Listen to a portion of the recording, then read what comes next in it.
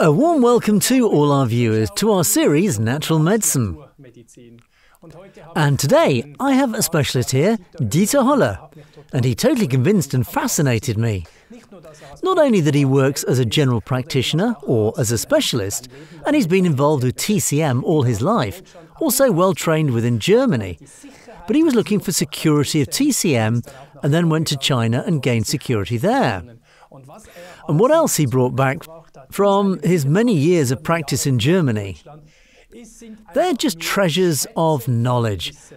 And it's precisely about these treasures of knowledge that we'd like to make some programs. He also summarised that in this book, which contains a lot of recipes about so-called tea mixtures, and that it's not just a tea, as I've learned, but are effectively medically effective things.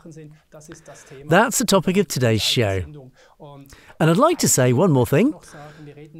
Today, we're talking about the powder for men and what it all does and entails. And that's the topic. Stay tuned, we'll get started right away. Here we are again, and now I can also show Dieter Hölle. There he is. Welcome, dear Dieter. Hello, Alexander. I don't know, I think I read about a year ago. Yeah, it's been a long time. I prepared myself for our shows, and then it was a year before you came back. In the meantime, I've given it to 3 doctors. The doctors read it and said, wow, I have to have this because there are incredible recipes in here. And why should you rule out one and only do the other? You can complement it, add it together, right? Yeah, exactly. What is so special? How can a tea suddenly have such an effect? Tea in China is not just a tea, but a potent, sometimes toxic drug. And it has high impact. It's herbs. I would guess most of the herbs are made up of bark and roots. This is relatively rare for us. Very rare. But it's also about the preparation. You know, I saw a film where they do 2-hour ceremonies over tea. That was in Japan, not China. Yeah, maybe that's an exaggeration, but it's mostly twice for half an hour. That means you put the cut herbs, roots, bark, leaves and stalks in a pot, an earthenware pot or in a stone pot, depending on the recipe. Pour a little water over it, about 2 or 3 centimetres, and then it's boiled. Boiled as quickly as possible, half an hour. Then the whole thing is strained. The concoction is saved and the herbs are again supplied with fresh water and boiled for another half hour. And in the end, both decoctions are combined into one. And that would be the norm. But in the meantime, there are also a few other processes, so we can maybe talk about them later on. But about this tea blend that we're going to talk about now, it has nothing to do with the tea blends that we buy, packed in these bags. Absolutely not. It's a pharmacy product, and that's not to be despised. They are highly effective, and you can also do a lot wrong. If I have someone who is ill, and among their overall symptoms is a heat build-up and a chill build-up, a severe chill build-up in the body, and I make the cold even cooler or worse, the hot even hotter, that's where I can make serious mistakes. Energetically speaking, now, not from the means, from the effectiveness of the drug itself, but solely from the energetic effect. Okay? We pay a lot of attention to the energetic in the body. These recipes that you put together aren't compliant for free sale in wholesale, but these are so-called compactates and only available from a few pharmacies who have to mix it up specifically. Is that correct? Of course, there are compactate products which are most modern in terms of preparation, but there are still raw herbs. But these are completely normal herbs, dried and easily prepared. There are already prepared herbs. You call it preparations, so prepared herbs, and then it has a completely different aspect. I don't think there were any compactates in Germany or Europe until 3 years ago. You just made a cup of tea there. So there you would have this recipe now when we're talking about the powder for men. Then you would have bought this 154-gram Romania radix preparation and fructose and so on, and all these things separately, and then you would have to put it together yourself. You'd have made a recipe out of it according to these instructions. These are not yet compactate recipes, they have to be converted. The pharmacy gets it and converts it into a compactate. They then have a powder. So compactate is a powder. As a rule, it is a powder. In the glass and then hot water, dissolve, done. Simple. It has less taste. Some, they can't even drink the tea because of the taste. The whole house smells extremely of it. When you walk into a hospital, you can smell it 100 meters beforehand. These herbs smell so intense, and some people just can't stand that smell. It makes them sick. Or there is the raw drug, which is ground very, very finely. And there are special grinding machines. You can fill a capsule and swallow it. It's easy. It doesn't taste like anything. Neutral. Or you have to pour hot water over the powder and drink it in bits when it cools down, 3 times a day and throughout the day, depending on the case. Well, the compactates are there so that I don't have to take on this whole recipe ceremony myself, but rather it is already ready and I only have to pour hot water over it. Well, that'll be done quickly. There are now state-of-the-art machines. The pharmacist has a large machine and has components from these plants in a certain form. The pharmacy mixes them together via this machine and then fills it into small jars. These are mostly portions for 2 to 4 days. It depends. The doctor has to decide how long it lasts. Okay, well, this isn't intended for long-term use, but such recipes are simply therapeutically effective, therefore only limited intake times. It's medicine, it's not something to drink like tea, a delicious herbal tea, but you should only take it to a limited extent. The book also contains times that sometimes have to be exceeded depending on the doctor to make it work, because it just works slower. I talked to 3 doctors about it. They are, of course, at home in the complementary medicine. You can already imagine that. And when I showed them that, for example, a problem like that, a clear nose, people all have stuffy noses, there's a tea that should clear your nose. You can also take it as a tea, but the modern and the best form are as compactates. For many reasons. Yeah, that's what I meant. Compactate out of this book. I found eye powder here. I found peace for the gut and so on. And if I now appeal to your experiences again, you worked with these recipes. So the patient had a medical problem and you helped them with a tea mixture and that helped. Exactly. Does that always help? It almost always helps. Really? There are also exceptions. You can't cure every disease. For example, not everyone is approachable or can take it. Not everyone can be addressed in the regulatory process. These are regulating therapies, harmonizing therapies. One always tries to balance and harmonize in Chinese medicine. The therapy often only consists of harmonization. But I think that's something fascinating. It's totally fascinating. We grew up saying that when you are sick, you get medication or therapeutic treatment and so on. And now you come and tell me we can try some tea. Exactly. And there's a good chance that this tea will eventually bring about that effect. They're always really good, even with serious illnesses. So I also have treated serious illnesses, asthma, bronchial, even with tumour diseases. But I wouldn't rate that so highly now. These successes, it can always be a coincidence. There are no studies on it now. But it's a lot of fun when you see how a patient, for example, a simple story. He was always stressed, always rushed, who never calmed down.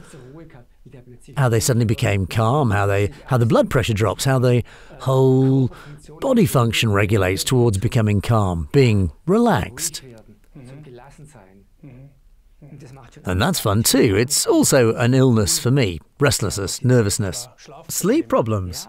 Yeah, and you can treat wonderfully there. That's really great.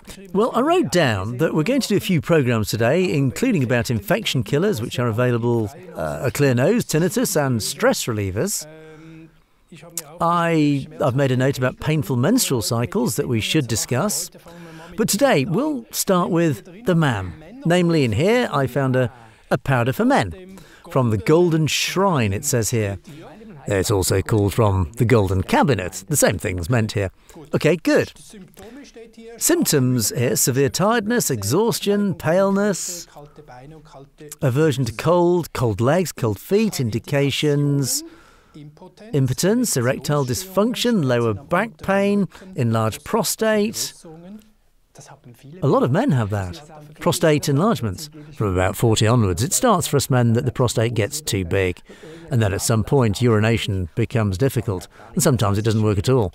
What does difficult mean? Does it, yeah, you want to, and you can't. Indeed. You're standing at the bowl and it just doesn't work. And exactly for this problem, such a tea mixture would be also something excellent. Well, the other symptoms should also fit. It's for the cold. For the cold? Yeah, if someone is very cold, cold feet, cold hands, but also the feeling of being cold in the kidneys, for example, is therefore an important characteristic, a very important one. But the men are more the ones who are constantly hot. There's also the opposite. Both can be a problem, the cold and the hot, but in this one it's more the cold. And then there are other things. So I can't say now all men who have a problem with urination now, would that be the right tip? You can't say that, and that's the whole difficult thing about it. You always do need a doctor who knows their stuff, because as mentioned earlier, you can do a lot wrong. And just when you give the man who's freezing something to cool him down, because he has other heat symptoms, you can really produce a problem as well. But now I'm trying not to make that mistake by reading this carefully. My aversion to cold, I have cold legs and cold feet. If the person reading this now says, I don't have cold legs and feet, then that's not my tea. It's not necessarily their tea. But the indications still state that it is the point. For example, the prostate enlargement is in here. That would be true for this man. Exactly. There are, of course, other signs of cold, not just the energetic cold. There are symptoms where someone's very slow, very tired, very exhausted. These are also indirect cold signs. But would I now find somewhere in the book prostate enlargement problems with the symptom hot feet, hot hands? Less, much less, much less. But what do I do now? What are people doing now? We're talking about prostate enlargement right now. He doesn't have cold legs, but hot ones. Well, if he has hot feet, he can't take that. I wouldn't recommend it, but he often has other symptoms as well. He often only has cold joints, cold knees, cold feet, and a different heat.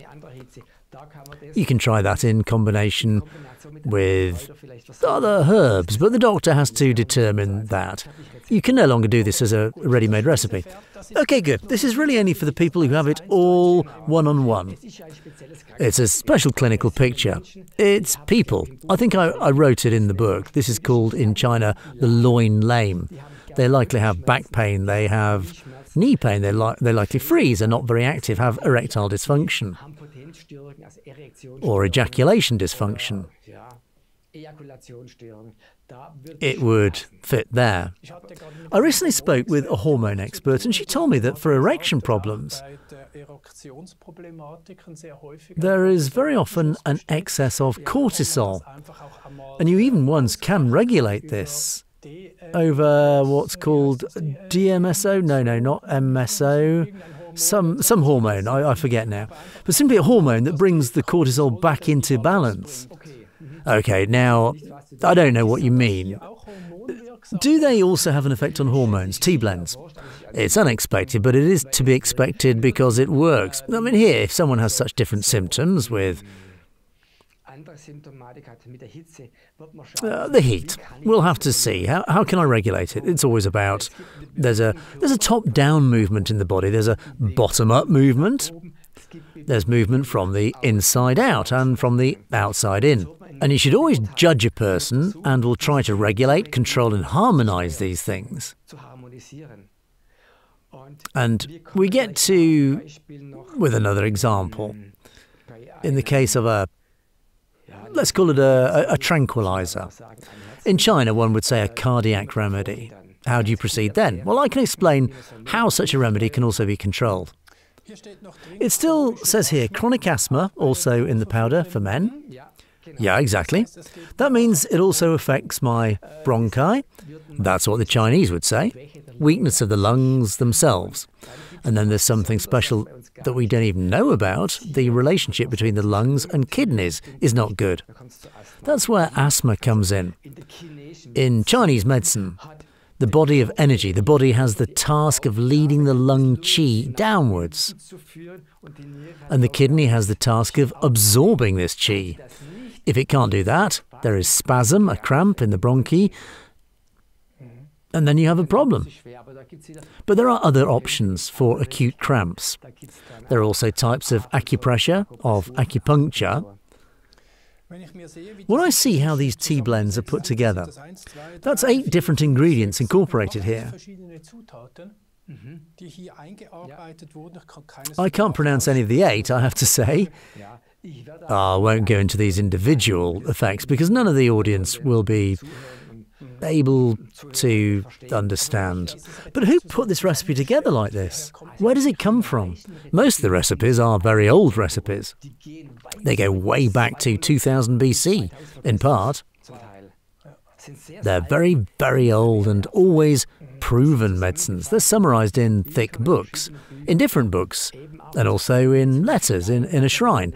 There, the precious treasures in monastery are kept, and there are very special recipes, very valuable recipes.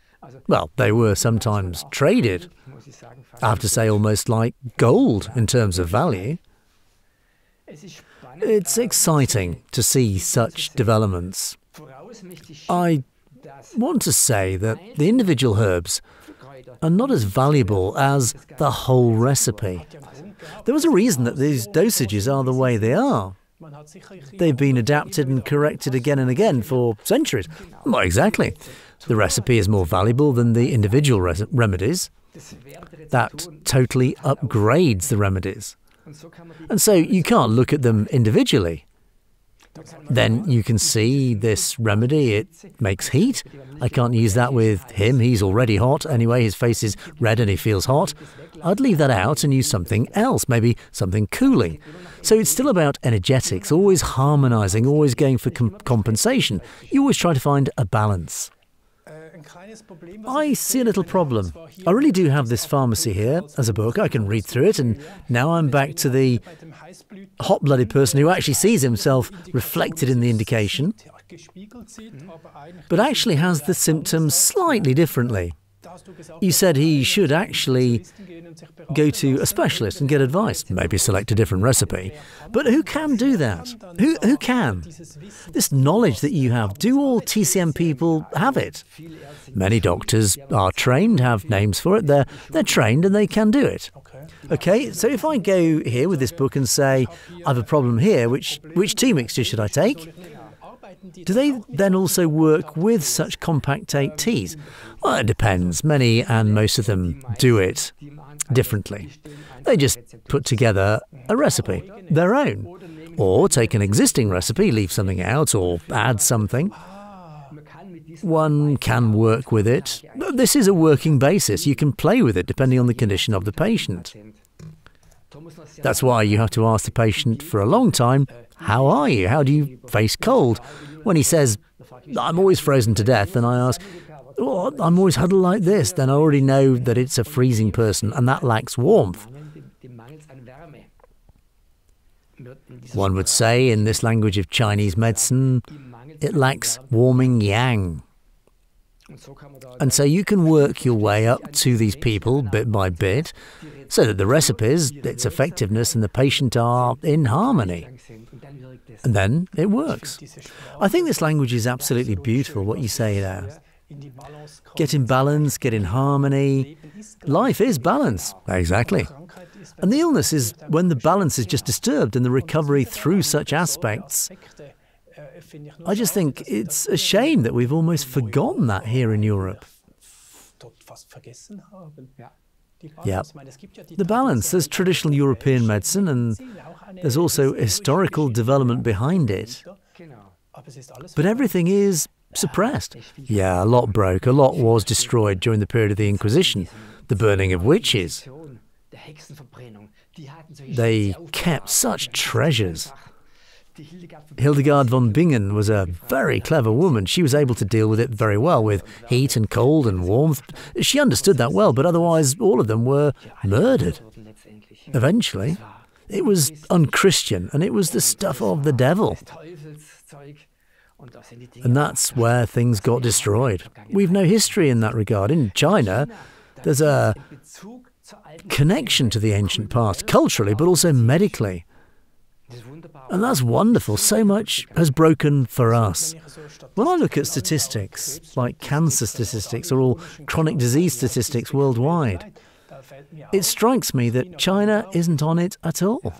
Almost not. I don't know if they don't make statistics or just the ones they want, or is this tried and tested TCM medicine so strong and effective that these mass cases just don't exist like with us? And there's more to it. The people believe in it. They know that from childhood, they saw how it works with grandma, grandpa, mum and dad, and they believe in it through this experience. And they want it back too. I worked in a clinic in Beijing. Some of the patients drove thousands of kilometers, and it was back then, it was the mid-90s. That was difficult. There was a train that travelled at a maximum of 60 kilometers an hour. You had to change trains. The desire to be treated well has supplanted everything. And they have to put up with anything to be treated well. Back to the compactates again. I have an unbelievable number of things in here. Light back, rheumatism, rheumatism 2, back pain with exhaustion, calm mind, calm morning.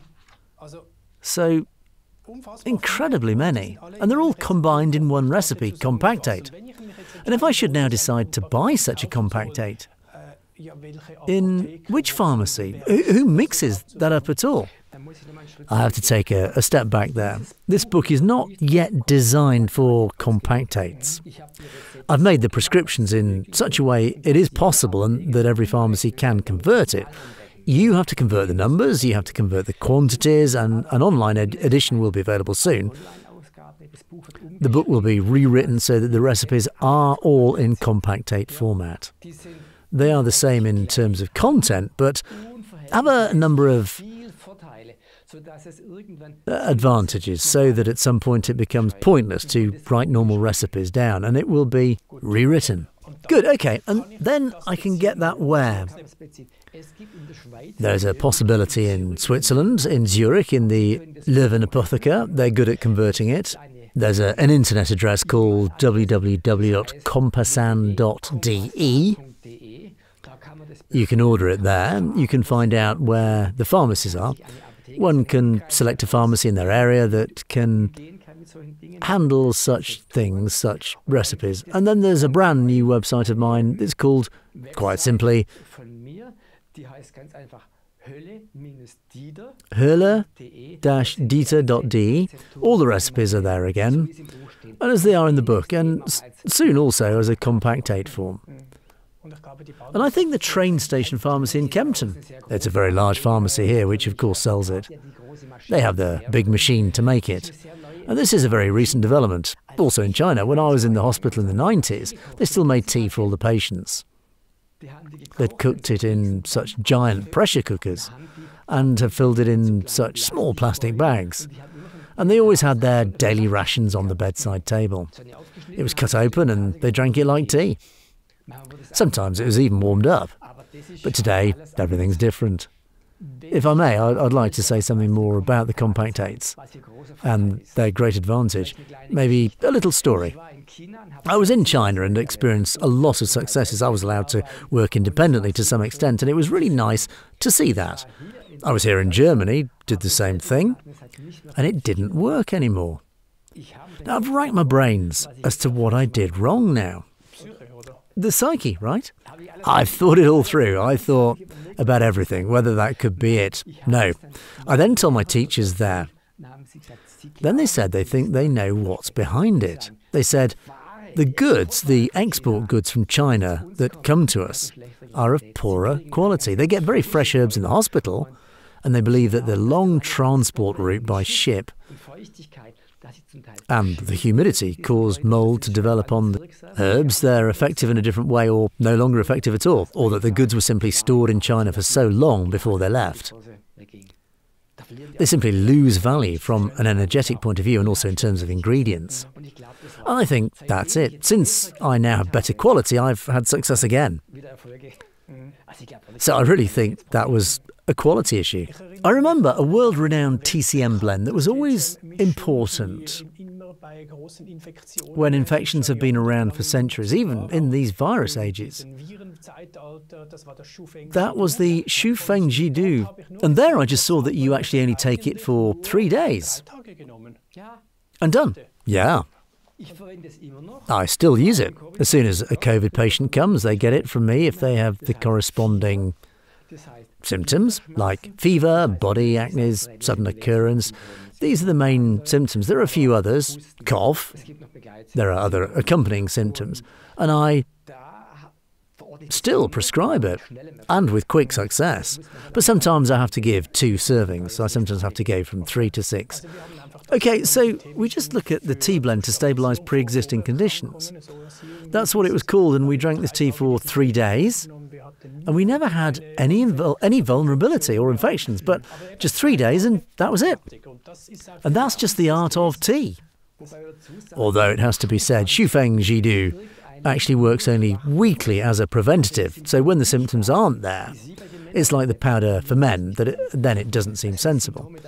There must be symptoms, the sudden onset, there must be body aches, headaches, nausea. These are all important symptoms. If they're not there and only preventatively, it doesn't work as well. There are better drugs out there. The Yin Chao San that is in the book is more suitable for prevention. It's exciting, even the WHO has included the Shufeng Jidu on their list as effective treatment concept adopted by the Chinese. I think we can still learn a lot. Basically, if we don't close our minds to the fact that there are tea blends, compactate mixtures that simply have medicinal efficacy. So throughout the COVID period, as long as we have the meds, I've not sent one patient to the hospital, not a single one. Not one was threatened. Nice. That's a questionable statistic, but for me, it's very important and very valuable that I have never seen a patient in mortal danger with this disease.